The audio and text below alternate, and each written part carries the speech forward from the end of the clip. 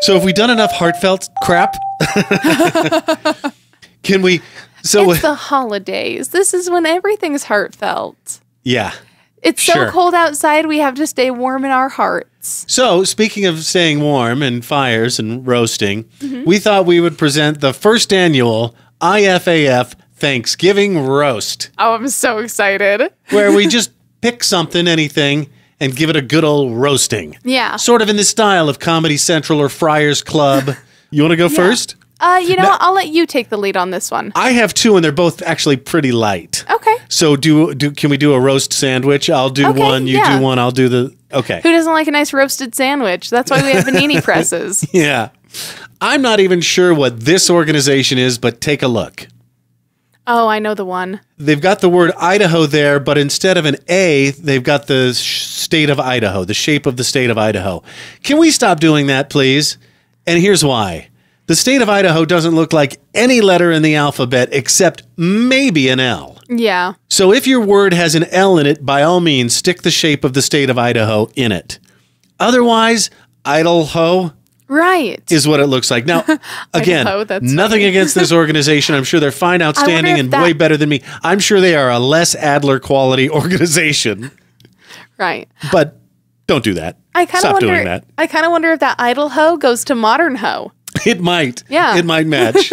So there's my light roast. That's funny. And even if they would have just done the A, but then made the Idaho like the core of the A, that little thing, that's better. Or if they would have made the D and then did like an archway from the tip down to the, greater Idaho Falls area, So many other ways that could have been done. So many. Even made that the I. Right. Okay. Yeah. Although I guess that would make it look like Idaho. Nothing to take away from your fine organization. Mm-hmm. I'm sure it's an amazing organization. They do great work, whoever it is. Yeah. Okay.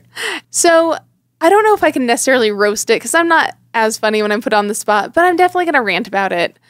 Black Friday. Okay. So many people love Black Friday. They wait all year for Black Friday. And I think those people are silly little gooses. Because here's the thing. You want to know what retailers do? Maybe they'll do like a little sale here and there, but either they're doing those sales or darn near those sales other times during the year if you just watch for it, or they're bumping up the prices so they can knock them way down later on. Yeah. They don't have to be selling it that low at that time. They're just doing it like that so that you think that you're getting a better deal. And the whole idea of waking up at 4 a.m. to be the first one in the store. Right. The fact that you're like going in and stampeding and trampling workers or children so that you can give a piece of tech that's going to be outdated in like a year or two to your iPad baby. No, stop it. Stop making people work on Thanksgiving. Stop making people work ungodly hours the day after Thanksgiving. I'm glad a lot of stores have taken the stance like, no, we're not open on Thanksgiving. Right. Go be with your family like a normal person. Finally, after so long of not doing that. Or cry into your expired carton of soup. Right. Yeah, honestly. And it's so stressful for everyone. I hate the crowds. I don't want to be around that many people all at once. And realistically, dude, especially nowadays, they're doing the same sale all month long. You don't have to go on Black Friday. You can go anytime in November and you're going to get the same sale. But because people have hyped it up, now they have to go on Black Friday and they have to make a day out of it. And it sucks for everybody in the service industry. Stop doing that to people. And there are some people that love that stuff. I know. They're called psychopaths. Right. Well, and that's the thing. They love it. And the sales are never worth it. Yeah. Like, I would rather pay the extra $50 to go on a day when there aren't that many people there and I don't have to fight for my life. Would you be open to doing it just for the experience? I have done it once. Okay. I would be open to doing it again, but this year I will be working it. I can't remember the last time I went shopping on a Black Friday. Yeah. Black Friday, it really should be pajama and TV Friday. Right. In my mind. Absolutely. Black Friday is like Thanksgiving leftovers, bumming around on the couch. Maybe take a shower, maybe not. Yeah. Really, Black Friday should be the day that you're putting together some leftover monstrosity sandwich. Yes. Yeah. I saw one where the person put, I don't remember. Oh, they put the stuffing in a waffle iron and made that into that was the bread of their sandwich. Oh, man. Mind blown. Yeah, that sounds so cool. smart. Yeah. But that's what that day should be used for. Not for buying a bunch of crap. Yeah. And also, it's the day after you're thankful for everything. What happened to that? I thought you were thankful. Yeah, you have a day where you practice, a whole day where you practice gratitude, and then it's like consumerism in my veins. I hate, and part of it is because I've worked more Black Fridays than I've gone to. But also, I was going to say, you're extremely qualified to talk about this as a former retail worker. Soon to be formal, thankful. Soon to be former.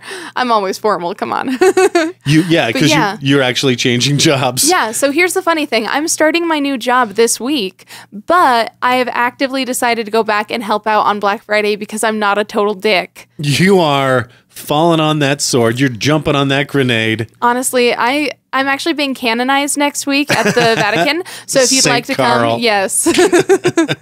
Just, shoot me a message. I'll get you an invite. You can take a picture with the Pope. So we've roasted using the shape of the state of Idaho as any other letter than L. Right. We've roasted Black Friday. And then I've got one more. Here's an ad for the Grand Teton Mall Santa. There's Santa. But he ain't at the Grand Teton Mall. He's first of all, he's on an escalator. Second of all, behind him is a bunch of glass. Right. So, hey, Grand Teton Mall, don't you think that the people who are most likely to go to your mall have been before and know what it looks like on the inside? So I know it's an ad for Santa at the Grand Teton Mall, but what I'm really seeing an ad for is Santa in a big city somewhere. Right. That's kind of like McDonald's having an ad showing a juicy Big Mac in a bougie New York or Tokyo Burger King. Now, that being said, I actually know a lot of the people who put together the ads for the Grand Teton Mall, and they're lovely, lovely people. I'm sure they are. That's what a roast is. We're being snarky because we can and forget your feelings. And very gently, maybe I'll say, this year, when you have Santa in the mall, take a picture to use for next year. You know the professional photographer that's taking pictures of Santa with the kids? Maybe have him snap one with, Sans kids right at the beginning, for example, when Santa's fresh. Yeah. And use that next year. It could be useful. I think that too many people don't have what I would call a call my baby ugly session. Right. I think too many marketing decisions are made on a whim or by people who aren't very good at it or by people who don't take it into the conference room and say, okay, guys, shoot holes in this. Right. We've all been told we're special now. And that's how, you end up with a 21-year-old named Brinkstley picking his nose in a meeting because his mom has told him that everything he does is gold. Right. It's so true. A little criticism and a little shame is sort of necessary, again, to separate us from the animals.